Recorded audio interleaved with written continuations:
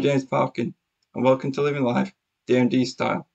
And today is the 7th of September, and this is World Duchenne Awareness Day. And this is where people come to raise awareness, usually on like social media profile pictures. They do a red balloon with a child's name on it and their age, just to basically raise awareness. So in this video, I'm going to do my bit to raise awareness and to basically tell you a bit of information about Duchenne muscular dystrophy, and also tell you like milestones in my life as someone that lives with the condition. So hopefully, if you don't know that much about the condition, this will be a good video to watch. So what is Duchenne muscular dystrophy? Well, Duchenne muscular dystrophy, DMD, is a muscle wasting condition, and about 20,000 people are born with DMD each year. About 1 in 3,500 boys have the condition. It also affects girls in rare occasions, affects 1 in 50 million girls, but it is, of course, a life-limiting condition because it affects the muscles, weakening them, but treatments are getting better. As far as life expectancy goes, with DMD it can be varied, with the average life expectancy being 26, but I know people that are in the 30s, 40s and 50s that have the condition, so that would really depend on the quality of care you have and certain medications which are improving all the time.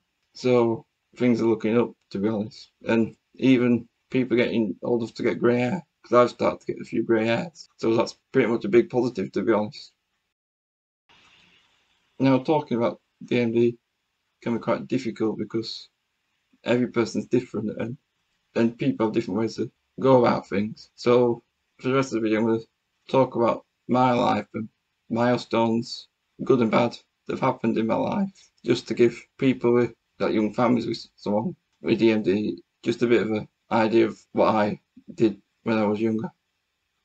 Well, I was born on the 11th of July 1993. I was diagnosed with DMD in 1995 when I was 2 years old, and later on that year, my brother Thomas was born on the 2nd of December 1995, and we pretty much knew from when he was born that he had DMD as well. Now, growing up in really younger age, he wasn't that too much different from anyone else. I was slower than everyone else, but didn't think too much about it. But by the time I was 10, I'd lost the ability to walk, and then a few months later, Thomas lost the ability to walk.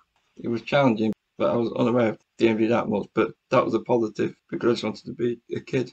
And when I was 13, 2006, I had major surgery because my back was twisted, and that's scoliosis. Surgery stopped it from getting worse. By 2009, I was 16, I was introduced to the ventilator that I use at night, and that took a while to get used to it.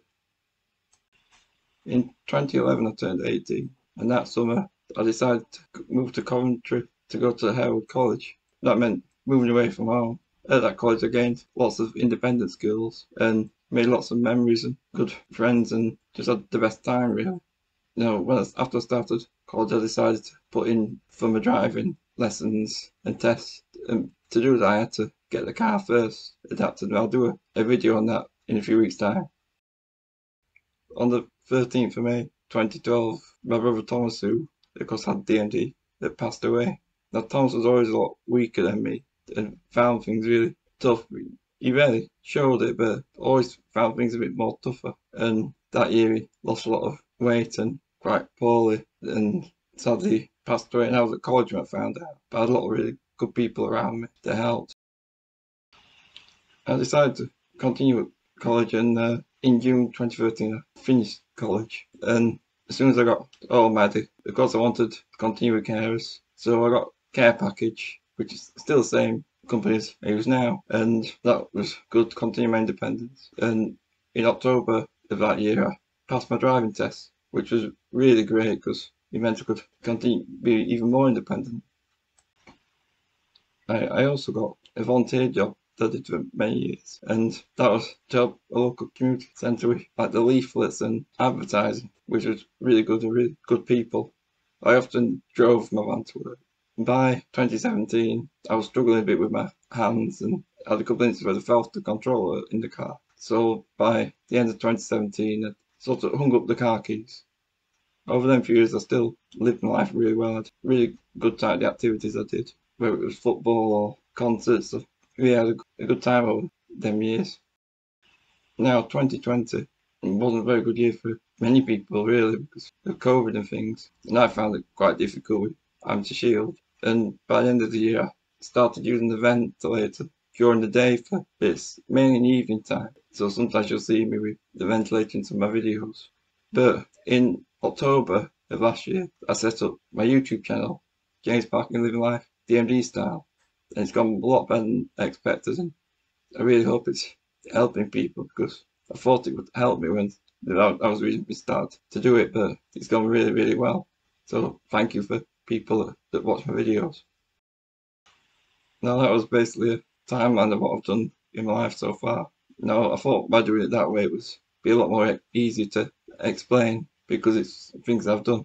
I know that some people maybe have a lot of questions with if you've got like younger kids with the condition, and hopefully that'll be a little bit of information that, and I really hope it helps. Now, thank you for watching this video, and I know it's been a longer video, but thank you, and I hope this video helps and raise awareness about DMD. So thank you, and on that note, I'll see you on the next one.